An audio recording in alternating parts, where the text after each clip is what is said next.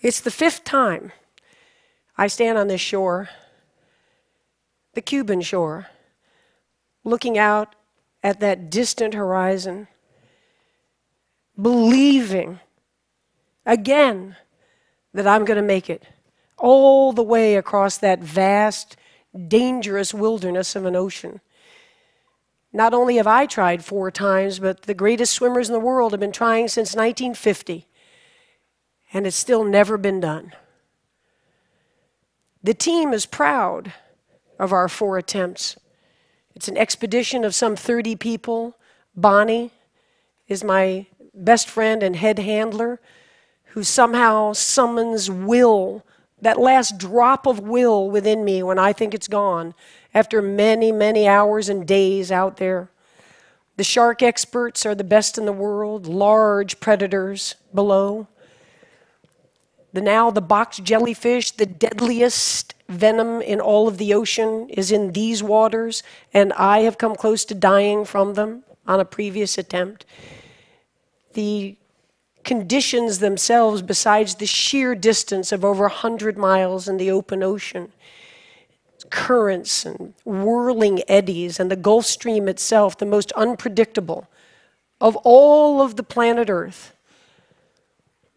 And by the way, it's amusing to me that journalists and people, before these attempts often, ask me, well, are you going to go with any boats or any people or anything?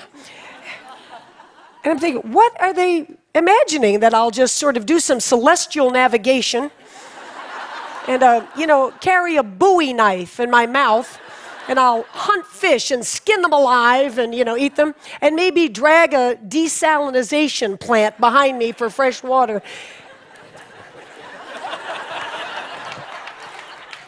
Yes, I have a team. And the team is expert.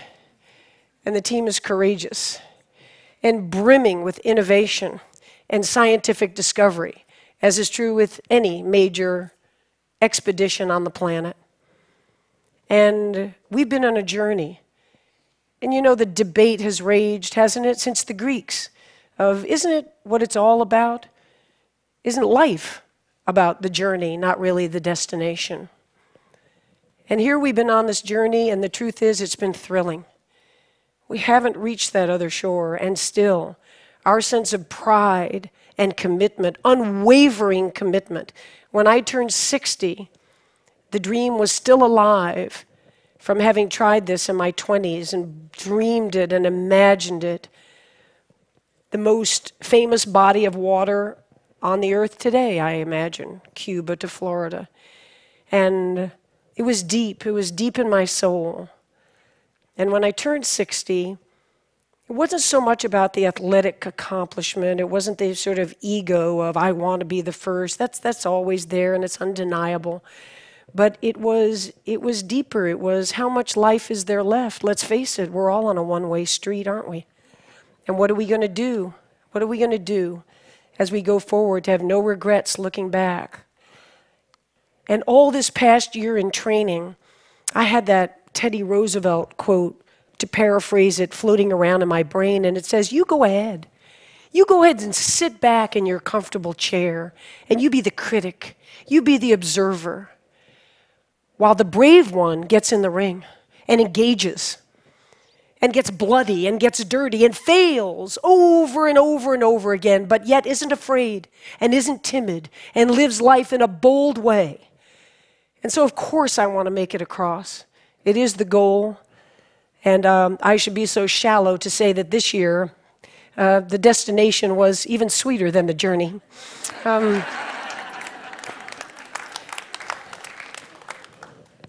But the journey itself was worthwhile taking.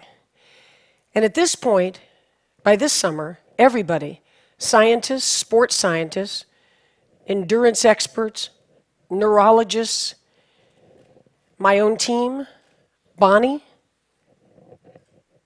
said it's impossible. It just simply can't be done. And Bonnie said to me, but if you're going to take the journey, I'm going to see you through to the end of it. So I'll be there. And now we're there.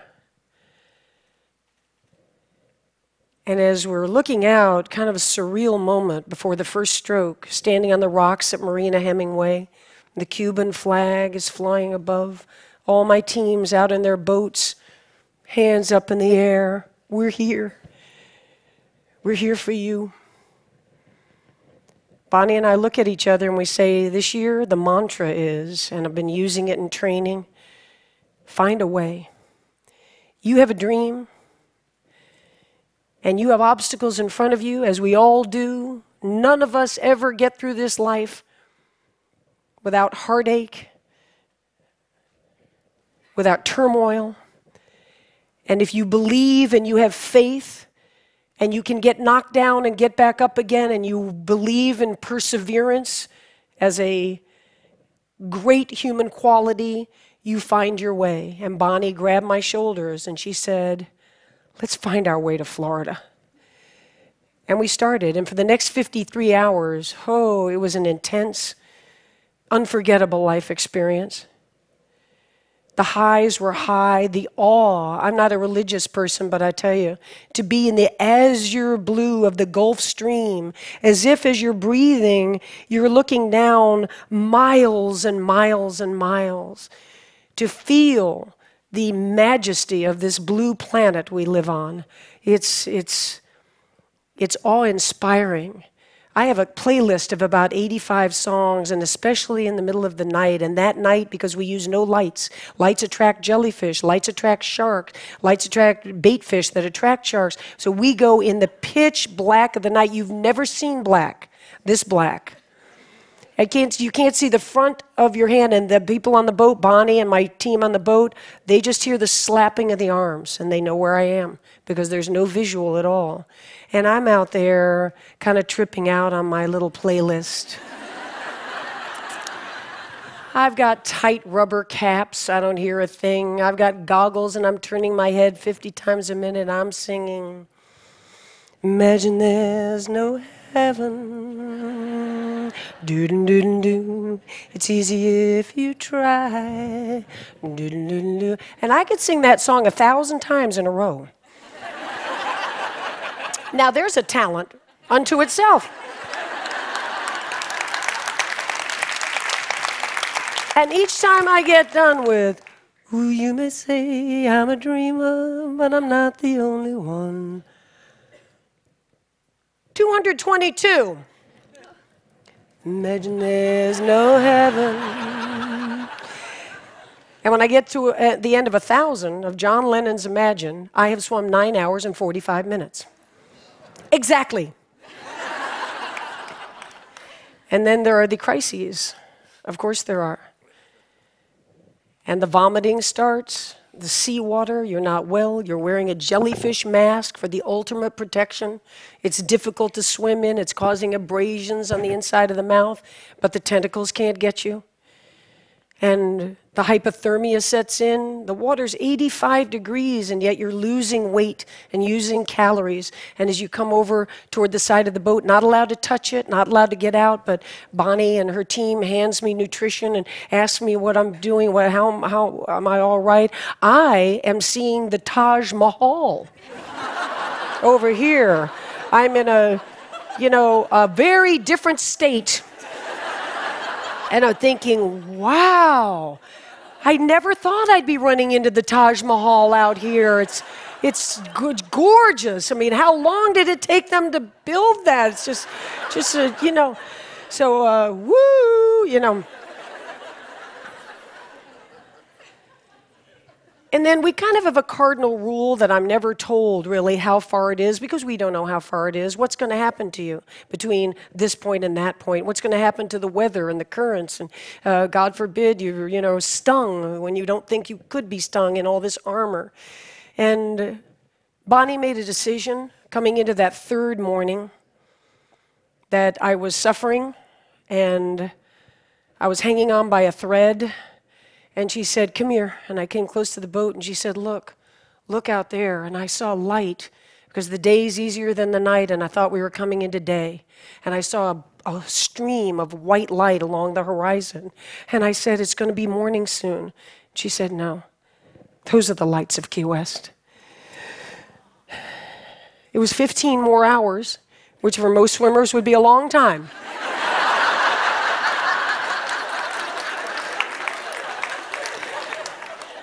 You have no idea how many 15-hour training swims I had done. So here we go, and I somehow, without a decision, went into no counting of strokes and no singing and no quoting Stephen Hawking and the, parameters of the universe. I just went into thinking about this dream and why and how. And as I said, when I turned 60, it wasn't about that concrete, can you do it? That's the everyday machinations. That's the discipline, and it's the preparation, and there's a pride in that. But I decided to think as I went along about, the phrase usually is reaching for the stars, and in my case, it's reaching for the horizon. And when you reach for the horizon, as I've proven, you may not get there, but what a tremendous build of character and spirit that you lay down. What a foundation you lay down in reaching for those horizons. And now the shore is coming. And there's just a little part of me that's sad.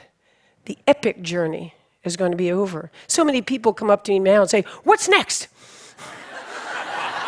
We love that. That little tracker that was on the computer, when are you going to do the next one? We just can't wait to follow the next one. Well, they were just there for 53 hours. And I was there for years. And so there won't be another epic journey in the ocean, but the point is, and the point was, that every day of our lives is epic. And I'll tell you, when I walked up onto that beach, staggered up onto that beach, and I had, so many times in a very puffed up ego way, rehearsed what I would say on the beach. When Bonnie thought that the back of my throat was swelling up, and she brought the medical team over to our boat to say, that she's really beginning to have trouble breathing. Another 12, 24 hours in the salt water, the whole thing. And I just thought in my hallucinatory moment that I heard the word tracheotomy. And Bonnie said to the doctor, "I'm not worried about her not breathing. If she can't talk when she gets to the shore, she's going to be pissed off."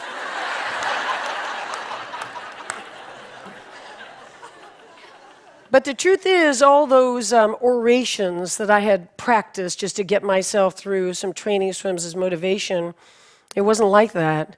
It was a very real moment with that crowd, with my team. We did it. I didn't do it. We did it. And we'll never forget it. It'll always be part of us. And the three things I did sort of blurt out when we got there was, first, never, ever give up. I live it.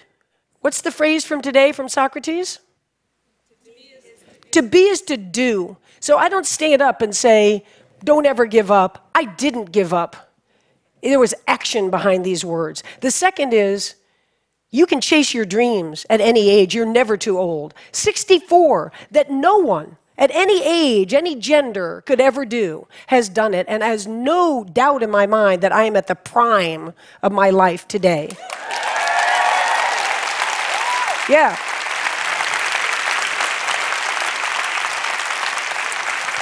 Thank you.